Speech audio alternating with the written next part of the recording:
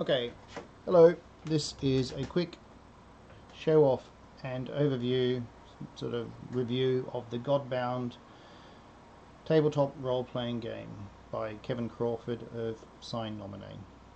So I just recently got this delivered. I ordered it from Australia, so it took a fair while to arrive here, and the postage costs were crazy high, but hey, that's life. So this is the Deluxe edition, and it's probably the best quality printed RPG I've ever got from Drive-Through RPG, who print their stuff with lightning source. So, like I said, this is the Deluxe edition, which was quite expensive to get, but the paper is like really high quality, and you can see the print quality is very high as well. So it's kind of worth it. I mean, it's a role-playing game, so it's going to get a lot of use, so why not? And I'll just show you some of the art in here, which is quite nice. So, and then I'll tell you a little bit about the role-playing game. I'm just going to find, oh, there you go, here's a good example of a, see, look at that quality there, pretty good, huh? So this is a role-playing game where you play demigods on a fantasy world. There's actually a set fantasy world with it,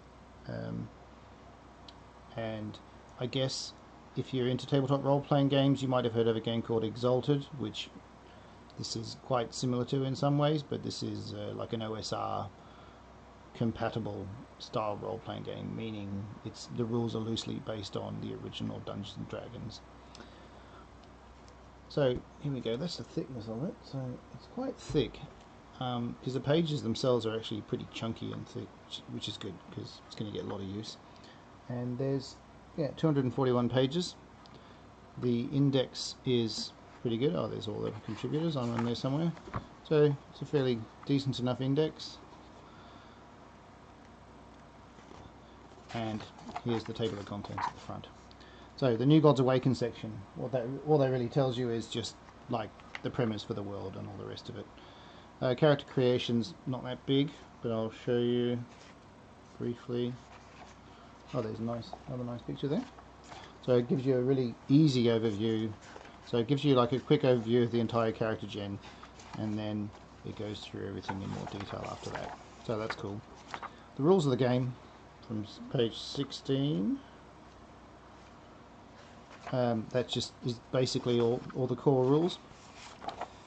The divine powers, there's just a whole bunch of various divine powers, and that's kind of the nuts and bolts of how all the what makes the Godbound better than everybody else, like all the normal sort of humans. So there's quite a few powers. I'll quickly run through them. Creation, which is sort of, I guess, smitey type powers. Alacrity is like being fast. Hypothesis is a weird one. I'm not exactly sure. You can't actually choose that at the beginning, but I think it's where you can like build followers and all that sort of stuff. Artifice is making stuff. Beasts is like animals and things, controlling them and so on. Bow is being good at using bows, or get loads of cool powers. Command, controlling people and stuff. Death, sort of like death-like type powers. Yeah, like knowing about corpses and all this sort of stuff. Deception, just basically being sleazy, and so on. I won't go through every single power. I'll just read them out, and you can kind of guess. So earth and endurance, fertility and fire, health and journeying, knowledge and luck, might and night, passion and sea, sky and sorcery, sun and sword, time and wealth. There's also a bunch of stuff on spell casting and so on as well. You can make your own words and powers and stuff as well. There's guidelines for it, but I won't be doing that in the beginning. A gazetteer of Arkham, which is essentially the world, and then running the world, advice on how to run the world. Foes of Heaven is like monsters and things. Treasures Beyond Price is loot. And Secrets of Arkham, I actually haven't read that bit because it's a secret, just because I haven't got around to it.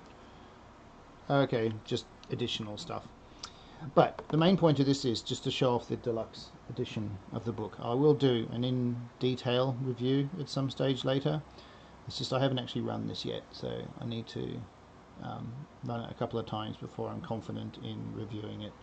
But so far, I've read it through pretty in detail, especially the character gen section, and it looks really, really good. So, and it's got all the usual GM advice like ruin locations and all this sort of stuff. Combats it looks really, really quick as well, like all the Sine Nomine stuff, which is one of the big reasons why I actually run these games, because I just don't want to mess about with rules and stuff. And also all the GM advice and tables and everything. You can use this with all the other RPGs if you really wanted to, and whilst there be a bit of back converting, if you're going to use it with a revision of Stars of that Number, it's not too hard, so that's fine. So anyway, very happy with it. It was quite pricey, but that's okay because it's worth it. And I am waiting for the Stars of that Number revision arriving any day now, apparently in a few days from now, at which point I'll do a quick overview of that. I'm expecting the print quality to be basically the same as this, so it's certainly come a long way since the old days of the original Stars of that Number book.